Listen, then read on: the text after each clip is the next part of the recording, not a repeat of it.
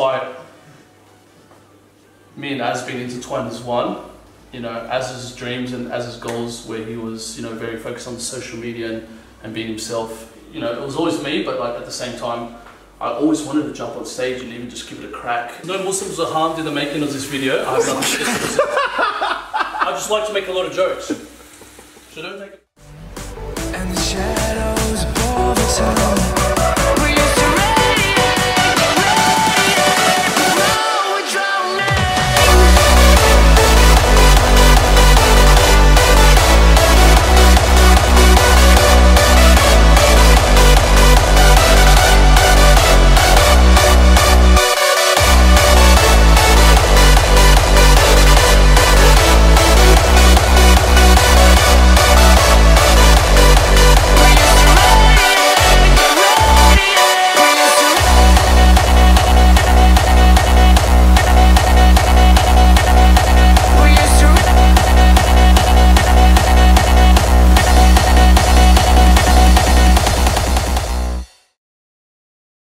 What's up, Sick Cup fam? It's your boy Sates here. Just letting you guys know this is the first episode of many to come.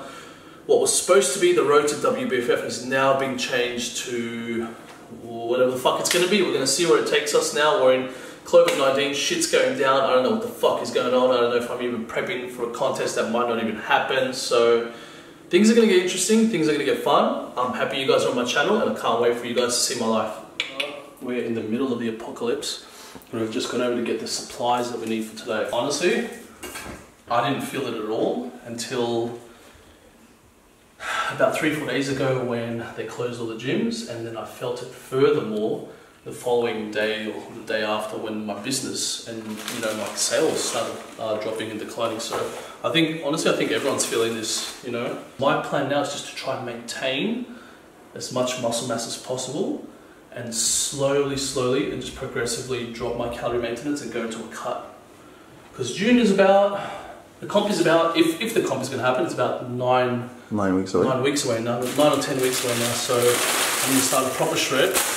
I've only just woken up a bit late, so I'm going to get started straight to my first. Wait, first of all, show them how a bit late is. What time is it right now? I don't know. Do you have your phone on you? Yeah. Time now is 4 p.m. 4 p.m. This nigga's having breakfast. We'll start with eggs. We're gonna go oats. 1 sachet. Handful of blueberries. Butter. Bacon. And wholemeal toast. 2 pieces. So as you can see, like it's pretty clean. I give myself a little bit of room for a bit of fats in the bacon and the butter, in the way I'm cooking it, because I'm in a deficit right now and because I haven't eaten for so long. Since I got back from Brazil, I've been really hungry for the pro card, so I've just literally just locked back in with my training, my dieting, just eliminating all stress. I was recently out of a very intense relationship, which kind of put me away from my goals and, you know, deterred me from what I was after, so I had to put that aside to focus on my goals and my dreams. So right now, despite what's going on... Is this another possible video for the boys out there? Balancing a relationship in your, you know, goals and ambitions? I'll talk about it.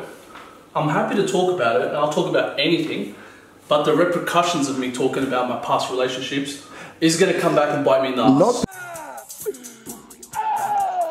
After Brazil, I ended up going to India to help out my boy Jeff. He had his, not expo, sorry, he had his first competition under his name, Jeff Side Classic, so he had that in India, in Mumbai. He invited me to come down as one of the guest judges, so it was me and Jeff and 3 Indians who were judges and competitors themselves, so it was a roll. Do they have names?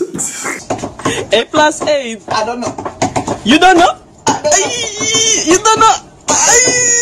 You don't know?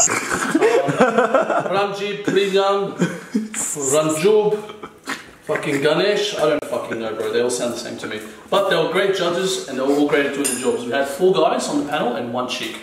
Honestly, there was probably about 200, 250 competitors, you know, and for your first time competition in India, of all places, it was pretty incredible. So it was quite the experience. Honestly, I'm really humbled and happy, and it's just such a crazy feeling to know where I used to be, to be able to say that I was actually like, I've been a judge for a bodybuilding contest, like 2 times in India and 1 time for, you know, Jeff's fucking, for his own competition. So this opens up doorways in the future, you know, once I get my pro card.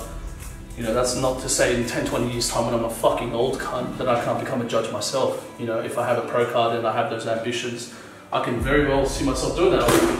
Who knows, maybe open up my own federation. Why do you even want a pro card? It's a good question. Pure ego. And to finish the legacy that Izzy started and start my own. Basically, I've always wanted to compete.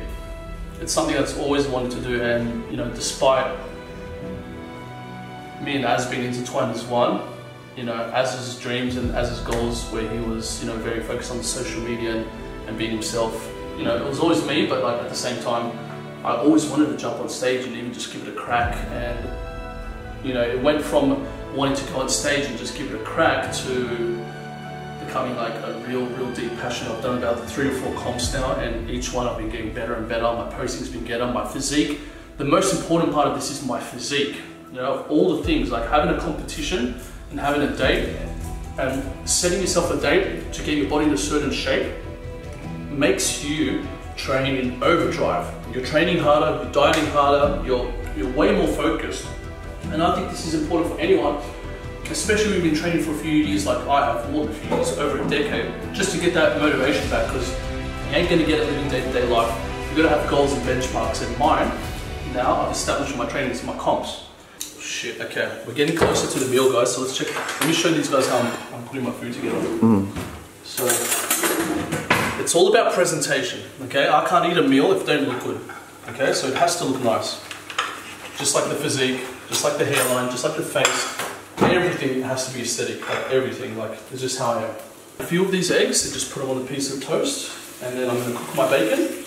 My oats are almost ready to go.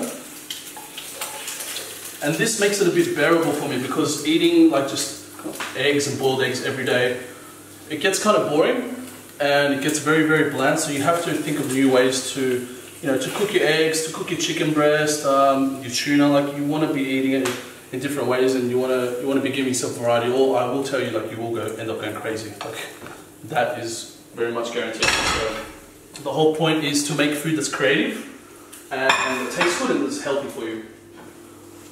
So I've used here again, just in case you guys didn't catch it before, I've used here wholemeal bread and 4 eggs. Each egg has 7 grams of protein, so our protein intake is 7, 14, 21. We've got 28 grams of protein. That's not even counting the bread. I'm going to say the bread has about 2 grams, maybe 3 grams for those 2 pieces. So we're up to about 30 grams already. So chuck that there. Now we're going to cook the bacon. What did one Muslim say to the other when he was greeting him hello? I don't know, shoot. As-salami and bacon, my brother. As-salami and bacon. No Muslims are harmed in the making of this video. I have nothing to say. I just like to make a lot of jokes, so don't take it personal. My best friend's Muslim, fuck you. Salami and bacon, my brother. See, like you're watching the micro turtle and explode, because every time I put my oats in there, it overflows. Not there it goes. That's when you know it's about to overflow. Okay, we've got our oats. We've got our spinach.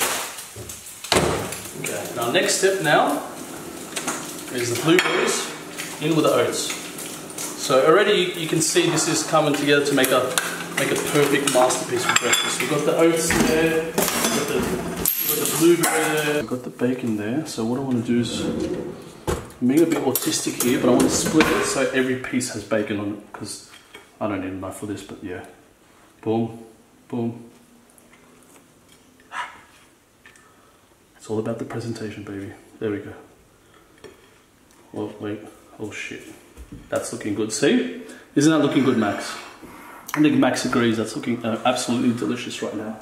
And now for the subs, this is the fun part. So we've got Turnable, which is like a weakened version of Dynable. The reason I'm using this is because it doesn't give you bloat, and it doesn't aromatize into estrogen, so you won't have trouble getting bitch tits and gyno and all that stuff. The hair, skin and nails is very obvious. want to look nice, so you want to keep your hair, skin and nails, especially if you're training hard, penning. We got MK2866 Austrian from Aesthetic Subs. So I've been taking this during my cut now, 1 capsule a day. You can find that in the link in the video. I'll have it somewhere in the description. Liver detox, I'm taking 2 of these a day to protect my liver. And on top of that, I haven't shown anyone, but I'm taking at the moment finasteride as well for my hair loss, but that's not really my supplement stash, but I thought I'd include that in there as well because it's important. As you can see, I've got a prescription there. It's very important as well, like, you know, if you're running, and on top of that, I have just dosed up with my testosterone. So this is my stack at the moment. So I've got the low dose test and the Aesthetic Subs, and then I'm taking everything else to counteract it. So as you can see, it's nothing too crazy. You have it, guys, that's 1 meal, and I can't wait to show you the rest of my days over the next coming weeks, my lunches, my dinners, what I have in between. It's all exciting stuff, and welcome to the channel.